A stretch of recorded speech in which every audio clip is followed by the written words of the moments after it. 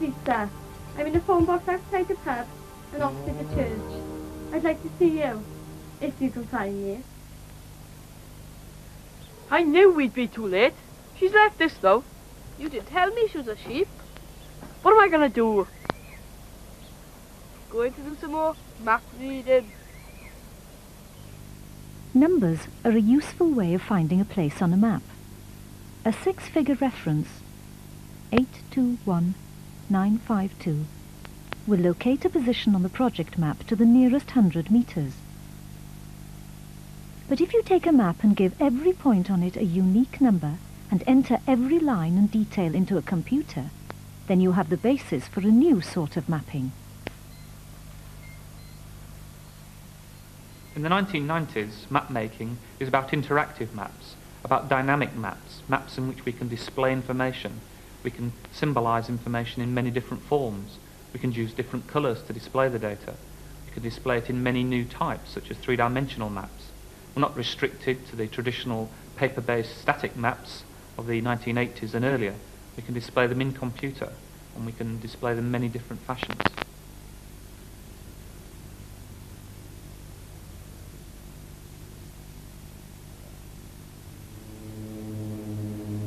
The British steelworks at Port Talbot is an almost impossible challenge to the map maker. There are hundreds of kilometres of roads and railways, and thousands of pipelines and cables, all of which have to be positioned with minute accuracy.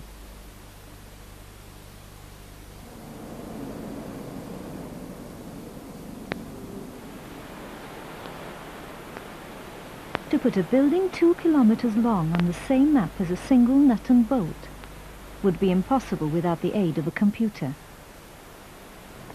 Computer design is a system where we generate drawings on the computer rather than on the drawing board using pencils and rubber. I do it all at 1-to-1. Everything is drawn in here at full size, so this actual drawing we're looking at now is drawn in 6 kilometers long by 4 kilometers wide. And I can come down to an accuracy of 1,000th of a millimeter, which you can't do on a drawing board. Here you can see the actual ore terminal. You can see 2 ships which are bringing in the raw materials. I can actually zoom in now on these ships. I'll zoom in on the one on the left, the MV British Steel.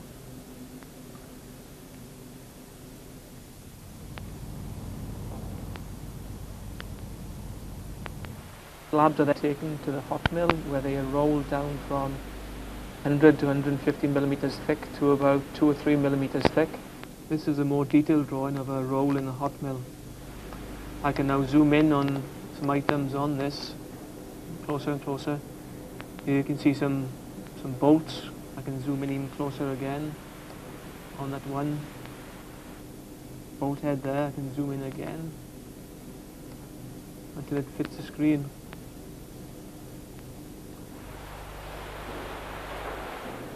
I can now zoom in. You can see the room that we're sitting in there, in the office block. You can zoom in a bit closer. And in this you can see the 4 CAD workstations. And there's another one, 3, 4.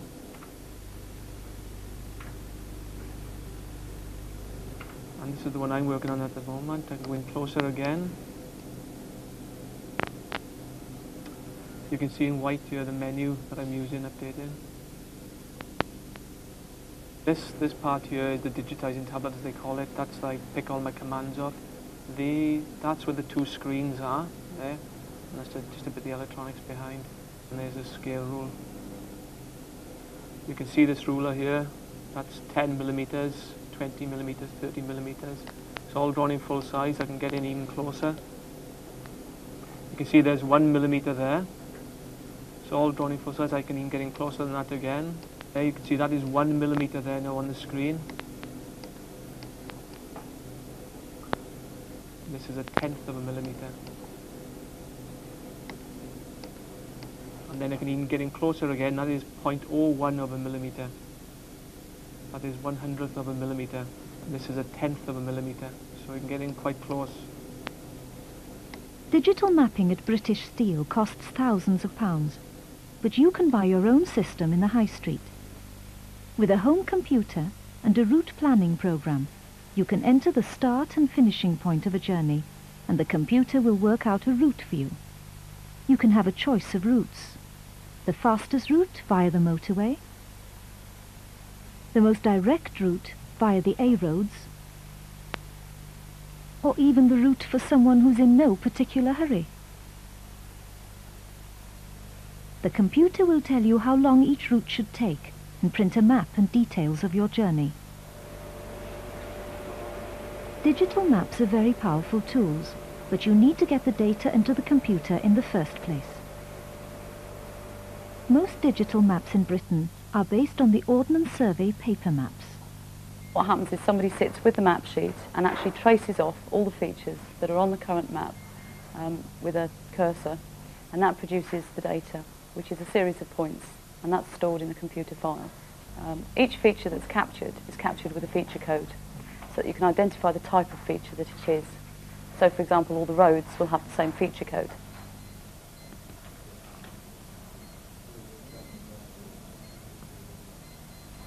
When you wish to output it, you can actually just select certain features and just print that information out. With digital data, it's also possible for the surveyor to actually take the information out on a computer to survey the new detail, and instead of drawing it on a piece of paper, which has happened in the past, it can be put directly into the computer so that the surveyor can see the map data actually being produced instantly. Using digital data, you can also create a digital terrain model, a DTM, which shows the landscape as it really is. It shows the hills in 3 dimensions, it shows height. So you can see what it actually looks like, and then you can overlay other information, for example, the river information or the road information on top of the DTM, so that you get a better picture of the area in real life. A computer can highlight the shape of the landscape. This shows the hills behind Port Talbot as they actually are. But you can double the height to make the relief easier to see. You can choose different views of the landscape from different viewpoints and heights.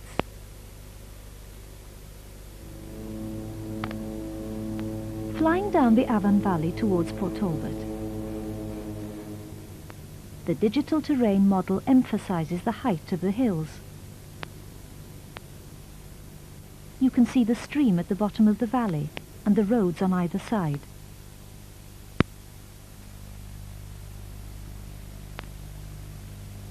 Zooming in, you can see the motorway and the docks beyond.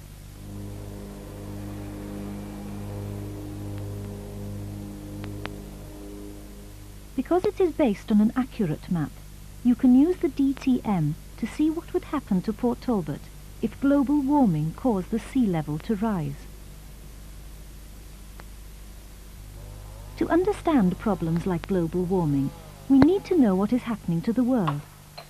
How much of the tropical rainforest has been cut down? How much forest is left? Maps should tell us, but there's a problem. Some maps that you would look at would have twice as much forest on as other maps. And it's very important that we know not approximately, but exactly how much forest we have over the Earth's surface. And it's imagery that's recorded from satellites that give us this information. Satellite images give us a unique view of the Earth's landscape from space. Instruments on board the satellite scan the Earth's surface square by square, each square 20 to 30 meters wide. The instruments measure the light and other radiation coming from each square and radio the data back to Earth. Computers then build up an image from the digital data, which can show such things as temperature, water in the soil, and the amount and type of vegetation. Here the red shows tropical rainforest, the blue where trees have been cleared. The area that's shown on this image is 60 kilometres by 60 kilometres in size. It's an area of tropical forest. It's in Brazil, and you can see the characteristic forest clearance pattern that is going on in this area.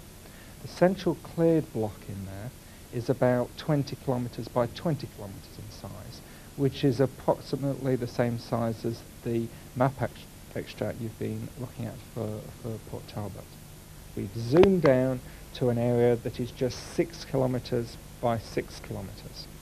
You can see the areas of bare ground which have had the trees removed from them, and where soil erosion is occurring quite strongly along the lines of the individual roads. You can see where forest is beginning to regenerate in the areas of pale red, and these darker areas are areas of drainage channels where water is being drained out of this area and down to the river, which is to the south of the image. One great advantage of digital information, satellite images, digital maps, terrain models, is that they can be stored in the computer and linked in a geographical information system. Geographical information systems bring together many types of data which were previously not compatible. For example, we can put satellite data, we can put census information about people, we can put land use data, and we can put traditional ordnance survey map products all together in the same system. We can draw on top of our map of the study area an information image taken from a satellite. This is like a false colour picture taken from space. The urban areas are shown in different colours of blue. The sea is in a very dark blue come black colour, and the different types of vegetation are shown in browns and greys and different hues of orange. We can use the computer to zoom in to the area centred on the harbour area of Port Talbot. If we zoom in even further, we can now start to see the individual dots and the individual squares which make up the satellite picture. Each of these individual squares is about 20 metres by 20 metres in size. Satellite images give us extra information to overlay on the map. Rather than the detail of aerial photographs, they give us instant data about the landscape over large areas. The images can be processed in different ways to highlight information about the landscape and display it in whatever way is best. This satellite image uses different colours to depict different types of land use information. The sea and water is shown in a blue colour. Urban areas, buildings and roads are shown in a purpley colour. Bare sand and soil are shown in yellow. Green fields are shown in a very bright green colour. Woodland areas in this reddy colour. This type of information is invaluable in geographical information systems. We've produced a land use map showing the vegetation and the urban areas from a satellite image without having to go out into the open air and survey all this data. Another layer of information that can be added to the digital map is population data. This shows the heavily populated areas in red, less populated in blue. Geographical information systems put the map and the statistics together. In a GIS, we have a computer map and we have a database of table which shows the information which lies behind the map. So we can point at different areas on the map and ask the question, what is this? So I point at downtown Port Talbot, click on the screen, I can pull up a little window showing all of the information which lies behind the map. Here we can see a database listing of all the information we know about that area. Here's its area, its perimeter, that's the distance around the outside of the area, the county code that it's in, the district that it's in, and some information about the total population. There are 8,471 people in this area of downtown Port Talbot.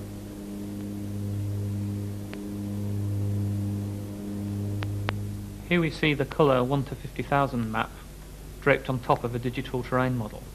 One of the very striking features of this image is the relationship between the flat land close by the sea, down in the bottom left-hand corner, and the much steeper slopes and the higher land up in the northeastern corner. Clearly hugging the bottom of the steep slopes is the motorway. If we follow the course of the motorway from the left-hand side to the bottom right-hand corner of the map, we can see how it winds around the foothills. Here on the 50,000 map are some cuttings, and we can see very clearly how they're cut into the side of the hills. Incidentally, you can see here the map symbolism M4 draped on the terrain model. Of course, if you went there, we wouldn't actually see M4 written on the side of the hill. One of the things this shows very clearly is that on the steep part of the slope, the brown lines, the contour lines, are relatively close together, whereas on the top, on the flat hills, and they're much wider apart. We can contrast that very clearly with the coastal floodplain area down in the bottom left-hand corner, where there are very few contours, and those contours which are present are very wide apart. Also on the map we can see some of the footpaths.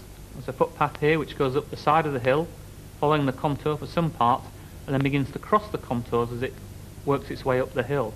It must be very difficult to climb on this part here where it crosses the contours very steeply. At the foot of the slopes we can see the main motorway shown in blue, the railway shown here in black, and the main A roads with the roundabouts running along, hugging close to the side of the hills. Here we see the B4286 working its way underneath the motorway and along the valley side, past the bend in the river and out into the distance. In the future, geographical information systems are set to evolve quite considerably. They're going to become easier to be used by relatively small children and by people who are not used to using computers. There's going to be the addition of many new different types of data. We're going to put satellite information, moving video pictures, perhaps from films or television. You can begin to answer important questions that face people in their everyday lives. I told you he wouldn't be here. He will, I'm sure. Where is she? We should have spotted her. Satellite picture. She'd have to be about 20 metres wide to show us. Not really my type. 821952. Bridge over dismantled railway. Footpath. Must be in the right place.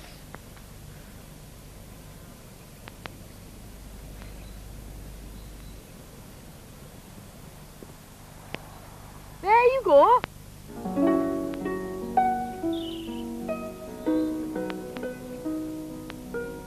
Some lovely contours by here, look. Romantic, isn't it? Yeah. Don't suppose we could. Don't even think about it.